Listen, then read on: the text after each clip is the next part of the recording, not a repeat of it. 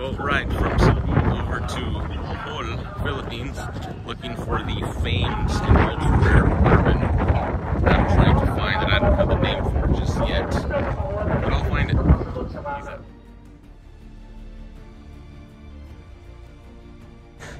I traveled out to a region in the Philippines known as Bohol. Came here by boat looking for the famed whiskey bourbon treasure I have yet to find. But just check out this beautiful view out here. It's absolutely amazing.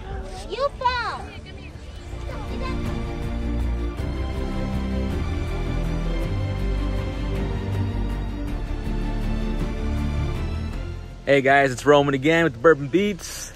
Another quick update. I have jumped into an enchanted forest to speak to a magical python to see if he will divulge the information to the secret bourbon that I'm trying to find around here. I'll keep you guys posted. Where's the bourbon? Where's the secret bourbon? Over there. He said over there. Where's the secret bourbon? So after visiting the magic snake, he pointed to his left and told me that the magical bourbon that I'm looking for is over there. So now I shall travel over there and keep you guys posted.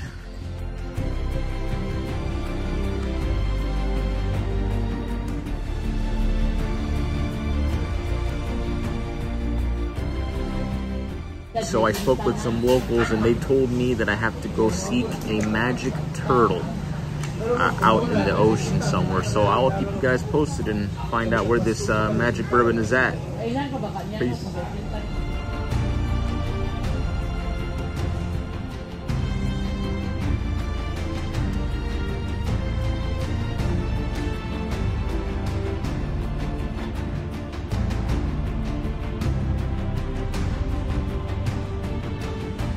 So after communicating with the magic turtle, it's telling me to go around the bend of the island and go to a magic waterfall, where hopefully it will tell me telepathically where to find the magic bourbon that's so hard to find in the Philippines. Oh, magic waterfall. Reveal to me the secret bourbon location that I shall buy.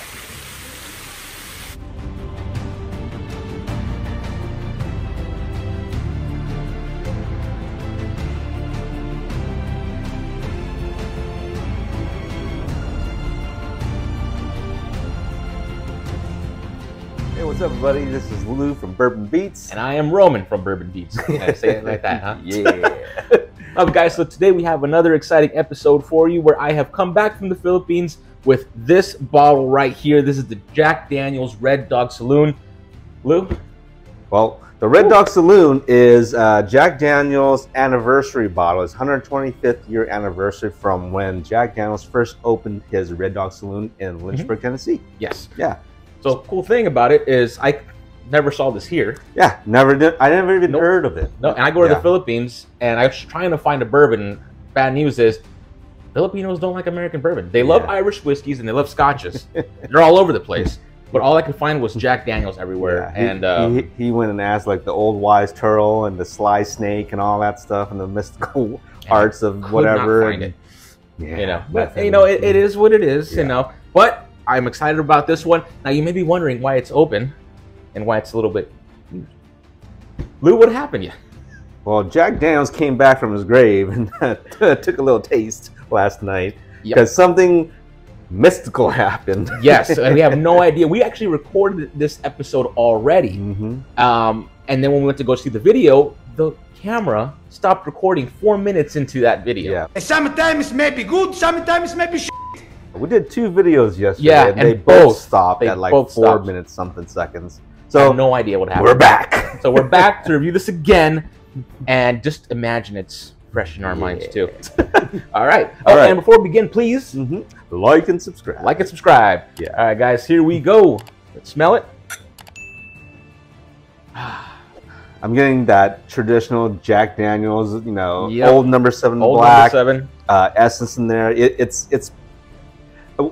when we did this yesterday, I didn't say it, but like I smell a good oomph of that. You know, it's not number bad 7, or anything like that, but it's just more refined. This is coming in at 43% alcohol, so 86 proof. I feel like you get that old number 7, plus a good. It's just like more mature. Yeah, You know, more mature. it smells good. It smells better. You smell a little bit more honey in there, and some oak. I get a little bit of cherry, just like yesterday. Yep. So I don't know where that comes from with this Red Dog Saloon. So on the taste, it tastes like a more, I would say, a more modern version of old number 7. You know, like today's version, even though this is like 2017, 80 years old. 84 years old. Yeah, but I mean, you get all the characteristics of the old number 7, plus you get some additional benefits. I get the cherry, I get that more maple.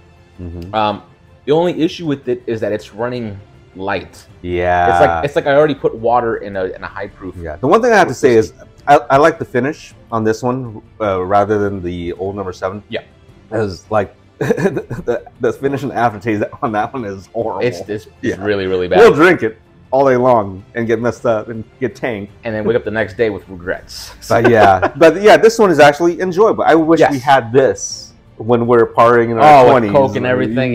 Sub 20s. He's got a different version of Coke in his mind. He's an 80s baby. Huh? I don't know. I don't know this. Hey, yo, what the fuck? Anyways, going back to it, the issue with this that I have so far is that it just tastes like someone added a tablespoon of water into a whiskey, and then it's just the flavors just instantly they're gone. Yeah, and it's very refreshing. It's kind of weird. A bourbon's not refreshing. A whiskey's not refreshing, but this tastes refreshing. Like I just added some water in there, like I like putting it on the rocks. And how some people talk about like lighter whiskeys, like lighter bourbons.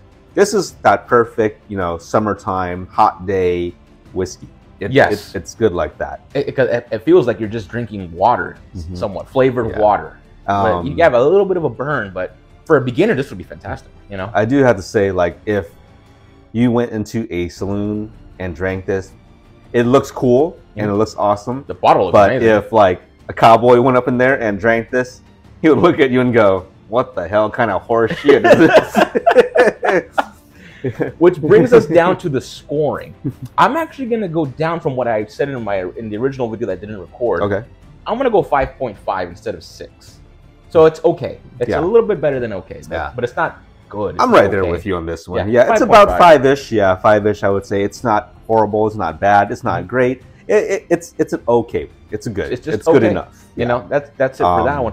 But again, guys, I don't know where you can find this bottle. Yeah, if you happen I've never seen it, never heard of it. Yeah, if you happen to go to the Philippines, go to a place called SNR, and they have a whole bunch right there. This is a 2017 bottle. This was brand new. And we came with the box. We looked on the internet and stuff. I tried to see what these bottles cost, and some of them were like $200. Yeah, and some of them were $30, which is really weird. Yeah, so there's no no in betweens, no. I think it comes down to, are you a Jack Daniel's fan? Are you willing to shell out $200 for this kind of bottle? It is. I personally would not $200 bottle. Spend $200. At most $30.